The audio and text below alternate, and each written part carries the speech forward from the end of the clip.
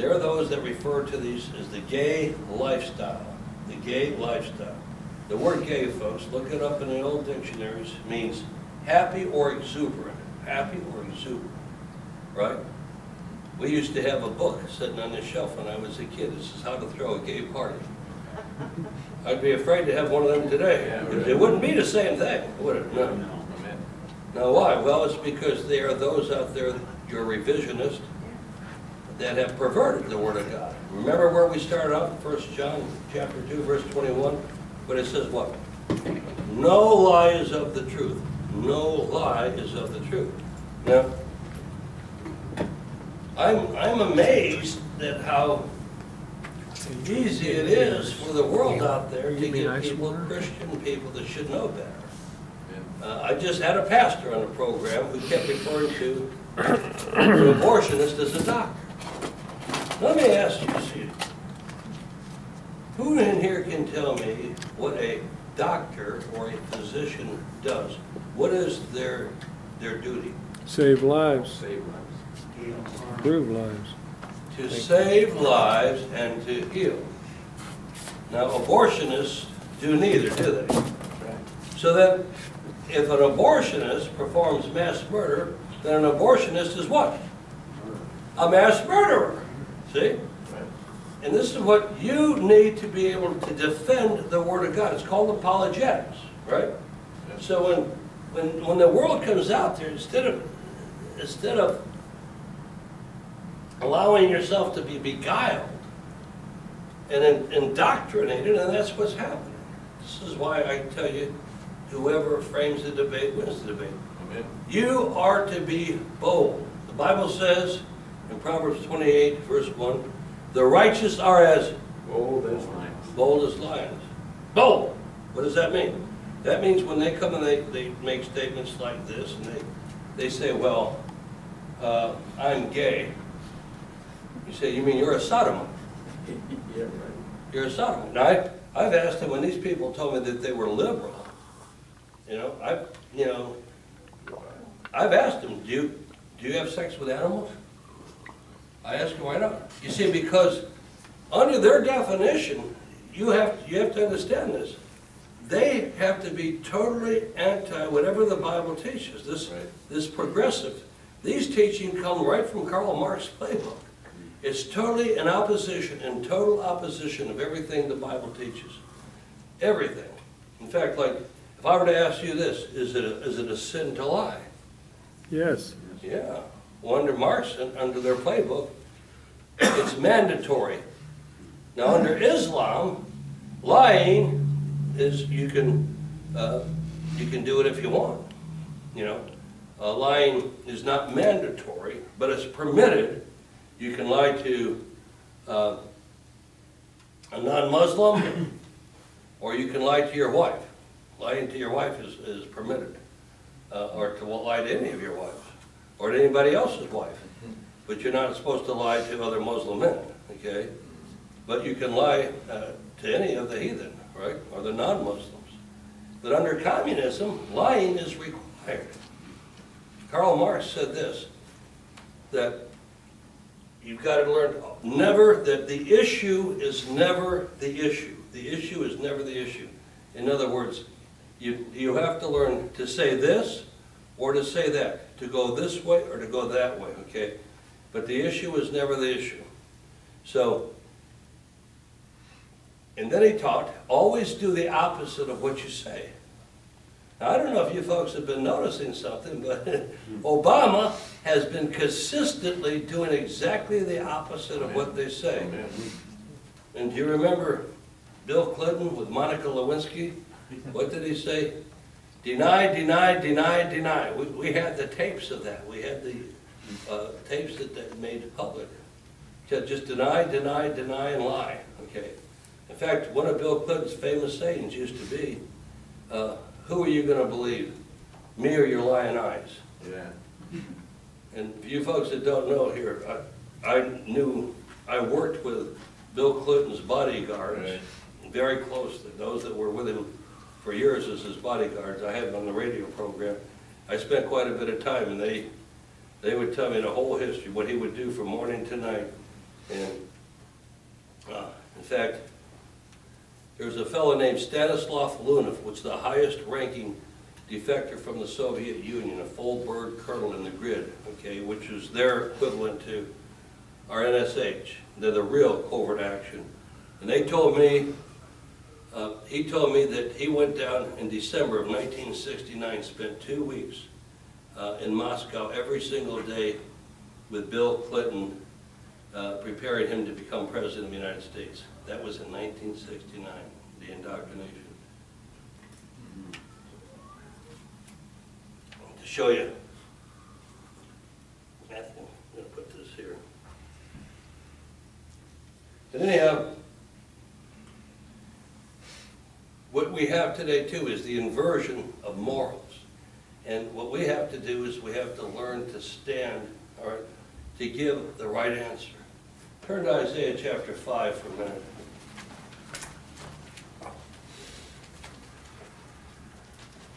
In Isaiah chapter 5, we read this, starting in verse 18. Woe unto them that draw iniquity with cords of vanity, and sin, as it were, with a cart rope. He's saying, when you get a woe from God is not a good thing. When God lays a woe on you, you're about to get hurt, okay? And he says that draw iniquity with cords of vanity, as it were. It's like that they've got their sin in a cart, and they're pulling the cart in front of God, okay? And then they say, let him make speed and hasten his work, that we may see it.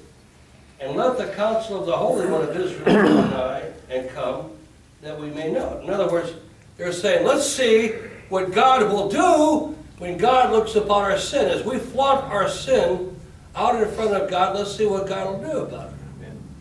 Well, folks, I'll tell you what God will do about it. Okay, God is a holy God, and the holy God judges sin, and the holy God punishes sin. That's right. And you remember some years ago there at the Kent State, where you had these National Guardsmen that they'd kept up for about 2 days. They had a real tired. You don't ever throw rocks at a man who's been without sleep for a couple days and standing there holding a rifle, okay? You see, because if you throw rocks at a man, he'll shoot you. That's what he'll do, you see.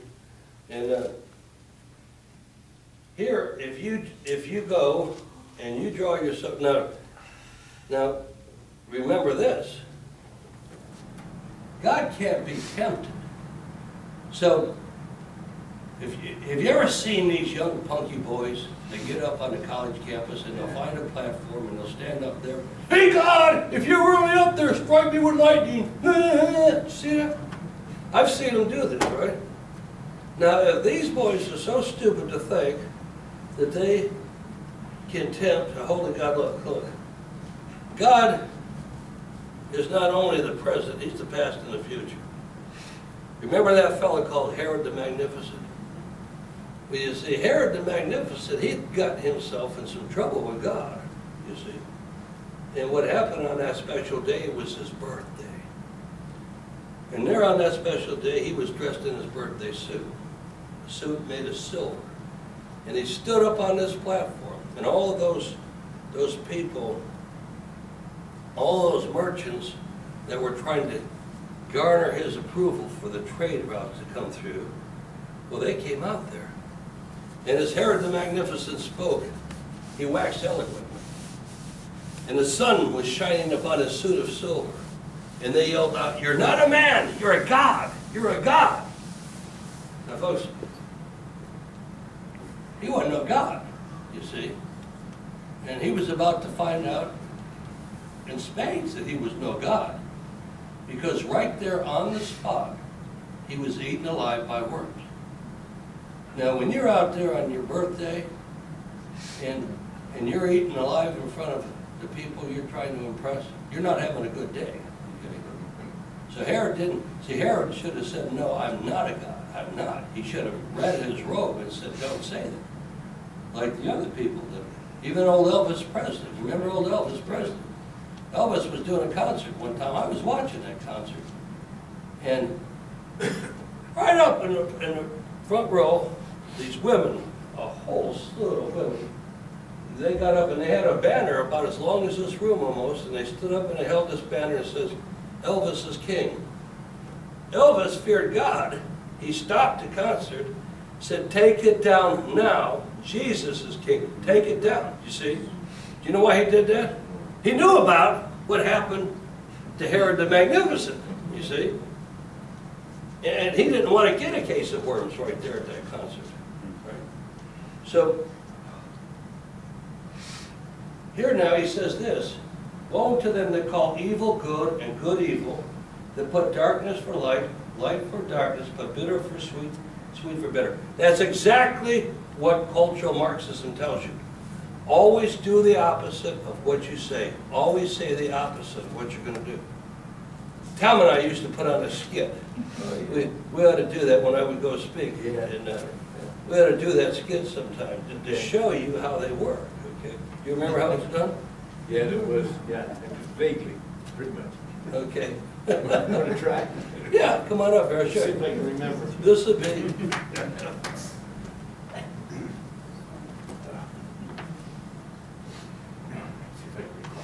Okay, now this is the way the communists work. You know, remember, okay, that the idea, Karl Marx says too, and Barack Hussein Obama literally came out and said, we're going to transfer the wealth, redistribute the wealth from those, and he said this, that have earned it. He said this, those that have earned it, to those that deserve it. Meaning, if you have a business, you didn't start your business. If you know, listen, we did. You know, I didn't get any help from the government, wouldn't take it if they give it to me. But anyhow, Tom, you know, I've been kind of, you know, I appreciate, look, I've been living off you for a lot. I've been enjoying the fruits of your labors. But Tom, you know, you gotta, oh, you hit me. I'm offended. I am offended that you would say, if you accuse me of hitting you again, forget it, I'm not gonna live off you anymore. Somebody else have to live off you. You hit me again. No, you're supposed to say, I felt like you hit me.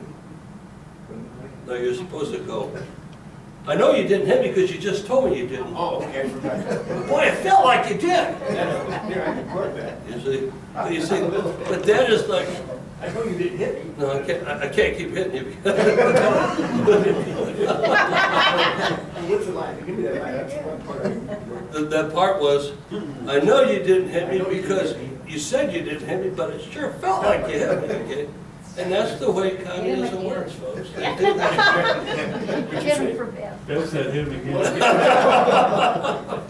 Jim, we can get Jim back there. But you see, but some of his ex-students like to come up and but you see, that's the way they work. It's delusion, right? And what you guys got to do is you got to stand up to that and say, no, wait a minute, that's not true. That's a lie, right? When they make these statements, this language of illusion, you know what? I've been in a lot of debates, but I've never lost a debate. Not because I'm a great debater, but because I know the Word of God. And I know my material. And before I go, I make sure that I know what I'm talking about. You know why? Look, the Bible says this, that we have obligations to God, that we never ever give God anything less than our very best. God never, no not never, no not ever, ever, expects anything from us than our very best. Amen. Remember what Jesus did up on that cross? He didn't hold back anything, did he? Okay, now listen, he has expectations of us. And that's what we have to do, try to live up to that expectation. And that's why you have to be prepared, always to give a right answer. So when they come along with this language of illusions, what do? You refute, you rebuke, and you exhort with all long suffering. Okay, in other words, you correct them, and then you encourage them to start telling the truth. Amen. Amen? So when they use that word gay, what do you say? Sodomite. You say, you mean sodomite, Right. okay? And the Bible says that is the very first term, that is an unclean. Right. Okay, when they said that they were born that way, what do you say? They said, according to the Word of God, that's a lie. Right. According to God's Word, now you see what you do. You know what? Tom knows this. I've been sued, you know, about as much as anybody I know Yeah. over the years. And shot at too. Yeah, I've been shot at, they tried to stab me and everything else. But we've won every single case, every one. Now, often, I would have to defend myself. If I'm the only one that's involved, just me, if there's nobody else to bring any charges on, I can defend myself in my venue. And guess what? I teach biblical law. Guess what my venue is? You see this? This is a King James, the Bible. Now, I can go in to the court when I'm on this. This is my venue. With only King James Bible. You couldn't do it. No. With a New King James, you couldn't do it now. With an NIV, a ASV, or any of those. And the reason for that, when they ask you, what sovereign nation has given this as a book of law? King James of England, 1611. This is the accepted book of law, the only Bible right here that you can do that with. And throughout most of the world, most of the courts, this is allowed. Guess what happens when I go in there with this? 15 minutes, they want me out. Just leave. Get out. Right?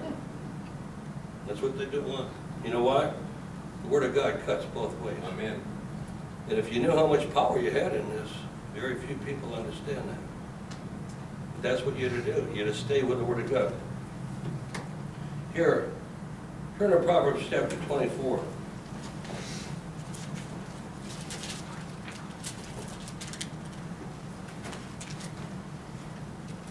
In Proverbs chapter 24.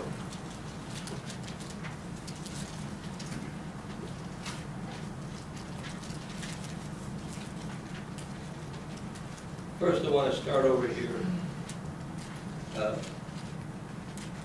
in chapter 23. In chapter 23, I'm going to read verses 12 through 16. Apply thine heart unto instructions, and thine ears to the words of knowledge. Withhold not correction from the child. If thou beatest him with a rod, he shall not die. Thou shalt beat him with a rod, and shall deliver his soul from hell. My son, if thine heart be wise, my heart shall rejoice, even mine. Now,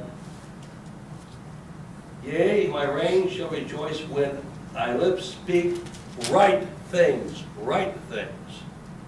Now, what is he telling you? Today, if you correct your child, what is it called? Abuse. It's called child abuse. This is the language of illusion. That's right. They will tell you, just do the exact opposite of what the Bible teaches you. And what happens when children grow up today that are not being corrected? Out of control. Well, They're in jail. I spent the last 42 years going to prisons, and one of the things that just most of these inmates have in common is no father in the home. You Amen. take the father out of the house, and folks, you got a problem there with these boys. And I learned something because I was under the impression that without a father, that it would draw the mother and the children closer together. In some cases, that's happened.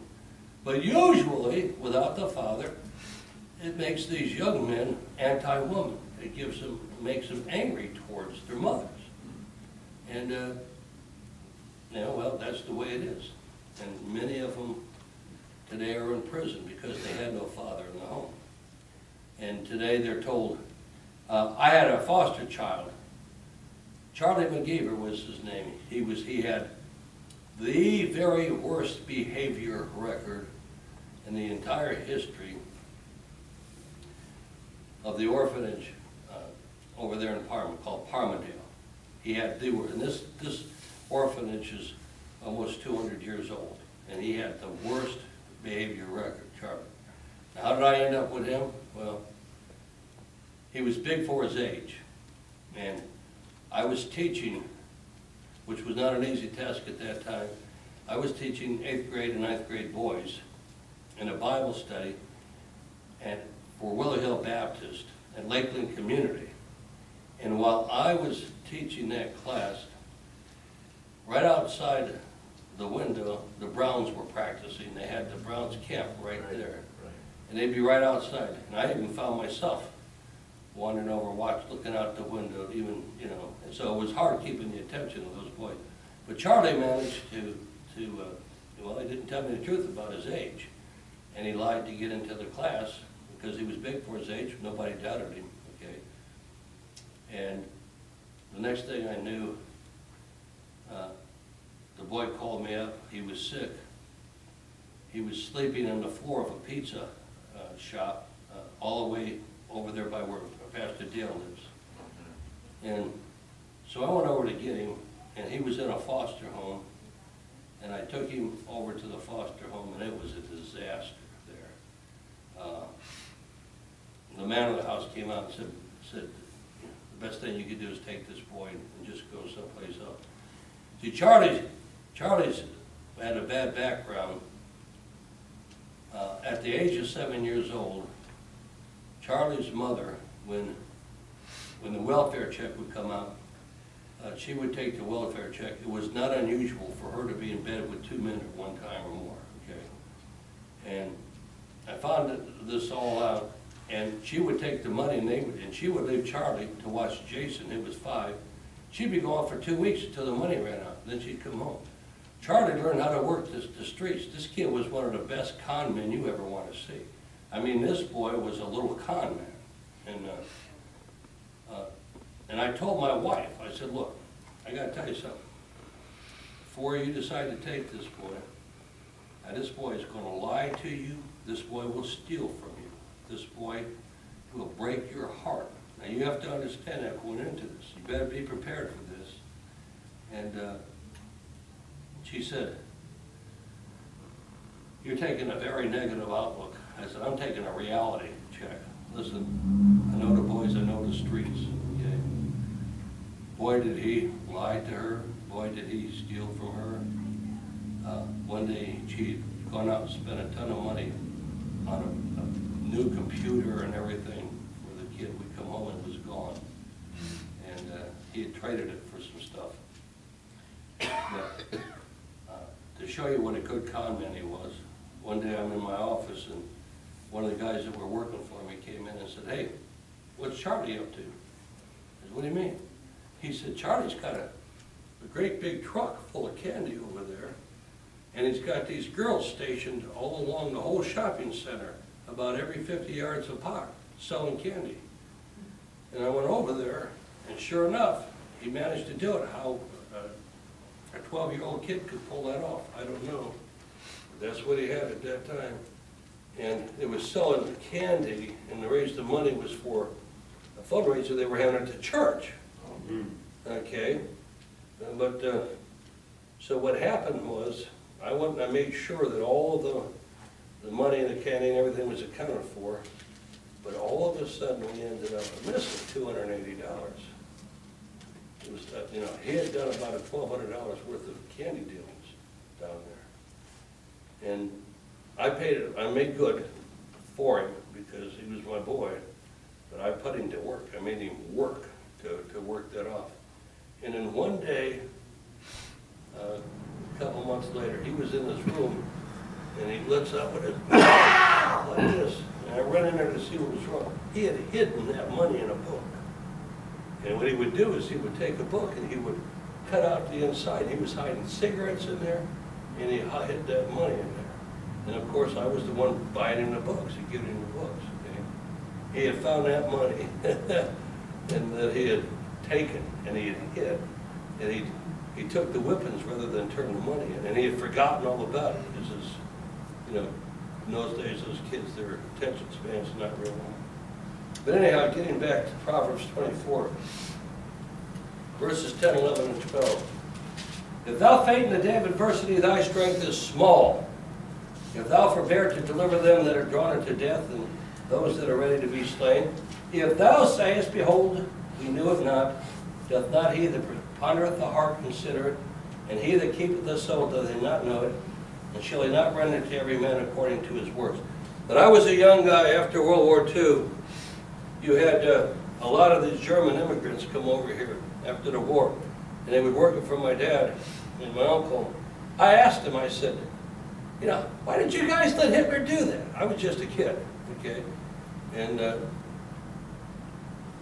their faces would turn beet red. And they would say, we didn't know what was going on. Every one of them. Listen, they didn't know what was going on. Their faces wouldn't be beet red, folks, okay? They knew, but they didn't do anything. Why? They were afraid of Hitler. Here, if thou sayest, behold, we knew it not, doth not he that pondereth the heart consider it, and he that keepeth the soul, doth he not know it? Shall he not render to every man according to his works? You know what that means? God, Jesus, preached more on sins of omission than he did sins of commission. In other words, he preached more on what you failed to do than what you did. You see? It's just as big a sin if you fail to feed the hungry when you can. It's just as big a sin if you starve them, you see. And if you fail to rescue those being led to slaughter and drawn to death, it's a sin just like it is to kill them, you see. And we're talking about the babies.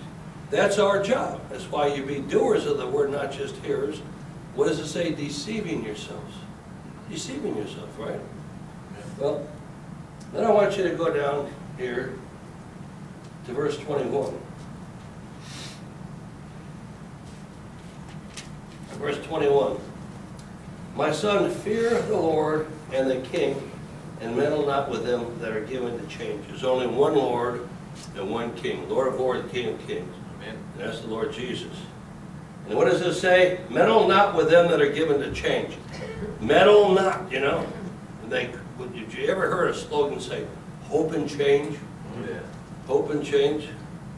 Well, after that hope, all you had left was change. Amen. In your pocket. Right. But he's telling you that the change that he's referring to are these people coming and saying, oh, we got a new way of doing things, you see. And remember, Obama said that his salvation was a collective salvation. Now, what a collective salvation is, under cultural Marxism, what they call liberation theology, which is the joining of what they try to join together, the teachings of Marx and the teachings of Jesus, called liberation theology. And under that, what they call a collective salvation means your salvation is tied to everyone else in the collective. But their salvation is not eternal life in receiving the Lord Jesus Christ, and being covered by his blood and having your sins taken away. No, under liberation theology, collective salvation, and they actually have, I preached in a church, and in their track rack, you know what they have? They have tracks. And Jesus is wearing machine gun belts, and a bandana. He's a rebel. He's a communist rebel. And their salvation is, when he comes back, that he is going to liberate all of the poor people from the capitalists. And he's going to take from the capitalists and give it to the, redistribute it to the poor. Now folks, that's called communism. Amen. It's called communism. And that's what, we are a nation today that is under communist occupation. If people understand that. Our White House, the enemy is in the White House. He's in the Justice Department, the Education Department. You know, this is a reality. This is where we are today. Just as we occupy other countries, our nation is occupied today. That's a reality right now. And again, it's incredibly shameful how easy those that should know better, how easily they're bewitched by the world into turning the truth into a lie. Look, here's what it says here. My son, fear the Lord and the king. Meddle not with them that are given to change, for their calamity shall rise suddenly, and who knoweth the ruin of them both? These things also belong to the wise. It is not good to have respect of persons in judgment. He that saith unto the wicked, thou art righteous, Him shall the people curse, nations shall abhor him.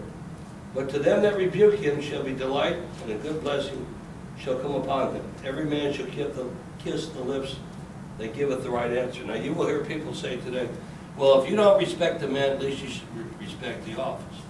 You remember that fellow named John the Baptist, and he said, Herod! Herod! You've taken your brother's wife. What did he do? He rebuked Herod, right?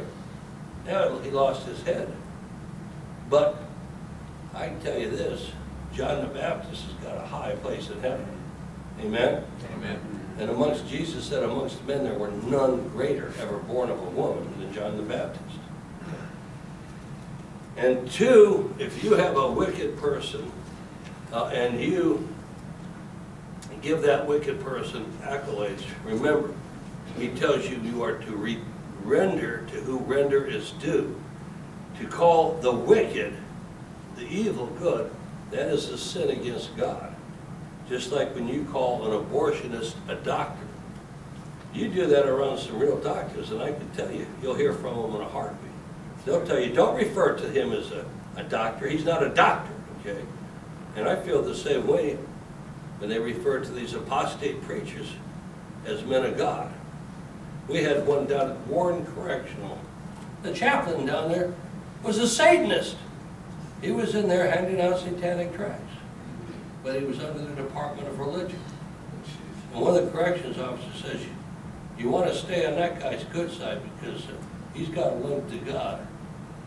The devil, maybe. Yeah. Well, book publishers today are busy revising and redefining the definitions of marriage, and I'm going to have to stop now because of time, but I'm going to get into that this week. Marriage was the very first divine institution that God gave man. Listen, this is settled law. Marriage is between one man, one woman, one lifetime. That's settled law. That's over 6,000 years of settled law. Now, what they call marriage, don't ever say that's same-sex marriage. That's right. If someone says to you, well, that's same-sex, you say, what? What? No, no. Maybe same-sex mirage. You know, mirage is something that doesn't really exist. Right. Say, no, you don't understand. That's not marriage. That's right. You see, because marriage has been defined by God Amen. 6,000 years ago, one man, one woman with God. That's what marriage is. One man, one woman. Okay? Jesus said, the two, right, will become one flesh. We have some of these clowns that we hear from that's always talking about having more than one wife. And most of these guys that I know that are talking about having more than one wife, most of them can't handle the wife they have now. And the others can't get a wife to begin with. And they're talking about having more than one. Okay? So, when they say that, what do? Okay? If I say, Big Jim, he's involved in same-sex marriage, what do you say? No such thing. Say, That's a lie. say that's political correctness. You're absolutely, say, well, you just told a lie, because that's not marriage. Marriage is between a man and a woman, right? You got to step up, folks, and be bold, because you've got the truth on your side, amen? Okay. I'd like to, you know, I've only got halfway through this message because it's a long message. And that would be probably to past 7 if we continue on this one tonight. Next week, you're going to have Pastor Musselman, or yeah, Bruce Musselman. He's going to be here. Now, Bruce is a scholar, very scholarly, on the King James Bible, and he's going to be telling you why this book stands alone. Okay? See, this is the only authorized book of law. This book was authorized in 1611 by the sovereign nation of England. This is the only Bible I can defend myself with. And I can only defend myself in our statutory courts if I'm the only one that's involved. If anybody, if Tom gets involved, if they accuse him, Right. And they'll do that just to make sure. And the reason is, if there's one other person involved, then I try to defend myself. They charge me with practicing law without a license. And you know, it's got nothing to do with it. Right. In our judicial system, right and wrong has been turned upside down, inside out and backwards. Amen. And we have a very corrupt judicial system Amen. because we live in the evil day, just exactly. Right now, if you go to 2 Timothy chapter 3, lifetime, that's where we're at. We're seeing it right now. Those are the days we're living in. And here's the good news in all of this. There's never been a better time in all of history to place up crowns in heaven. You Amen. see, when it's the darkest out, that's when your light shines the brightest. Amen? So you've never had a better time. Remember, God raised up the Old Testament prophets for their day, the New Testament prophets for their day. He raised up the founding fathers for their day, and He has raised us up for this day. Amen. Now, folks, we're either going to run to this battle and give it the best we've got. And remember, what did it tell you in Romans? He that is in us is what? Greater. Greater than he that is in the world, right? We either run to this battle and place up crowns in glory and spend all of eternity glad that we did. Or we're not going to run to the battle and have all of eternity to which we have. Boils down to that, doesn't it? Amen. Okay.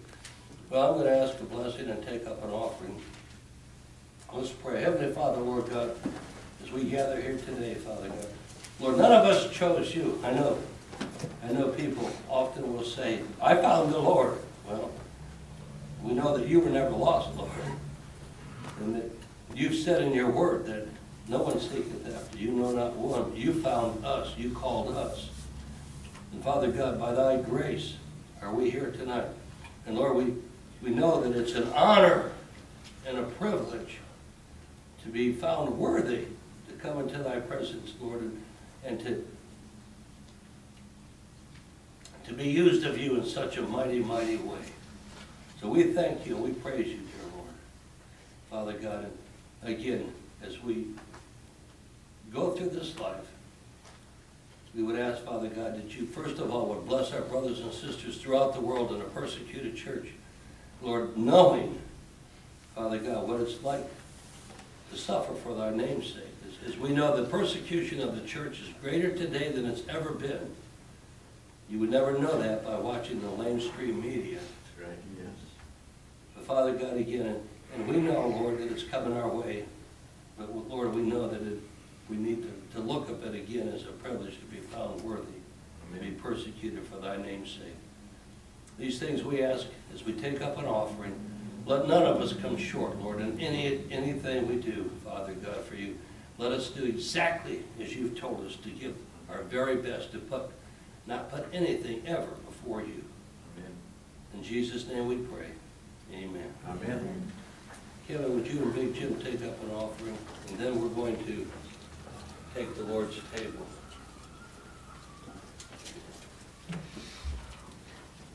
Now, when you take the Lord's table, it's very important that you understand some things. One, that you, first of all, you have to be saved, a born-again believer. Number two, that you've been baptized by immersion. And number three, and this is the most important, that you have no unconfessed sin. God's Word, the Bible, means exactly what God's Word, the Bible says. So that before you do that, you have no unconfessed sin. Did you have it ready? Okay. Okay, Kevin, Tom, would you also assist Kevin?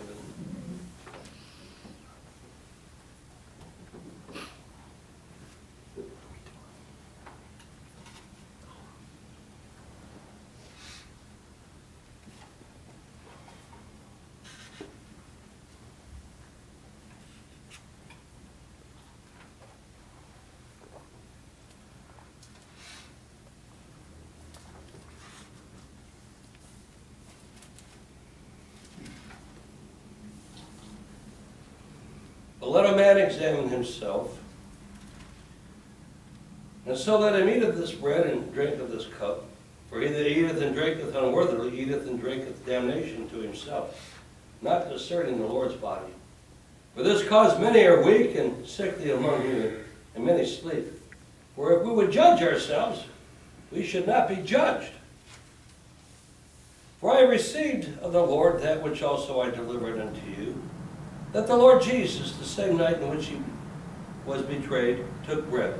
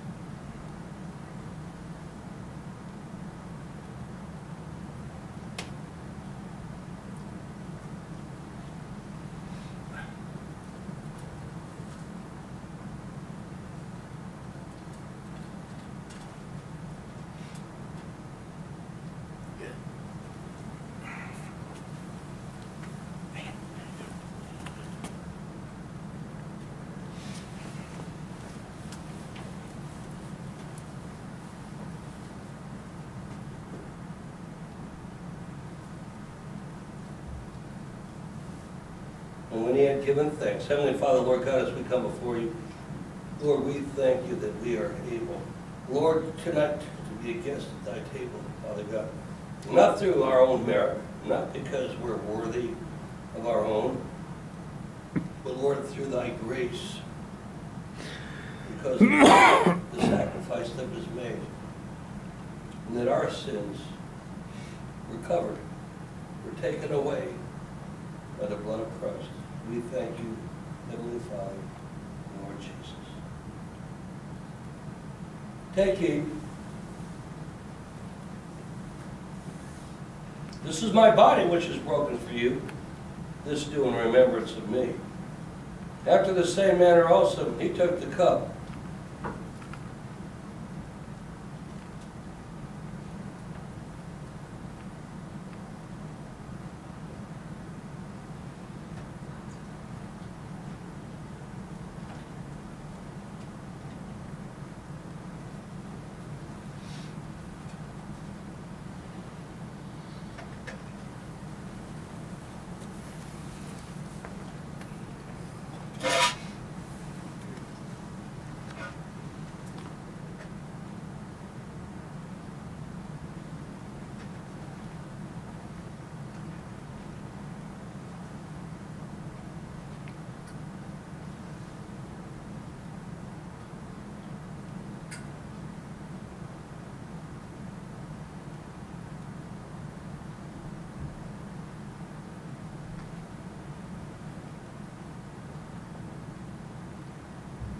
And when he had supped,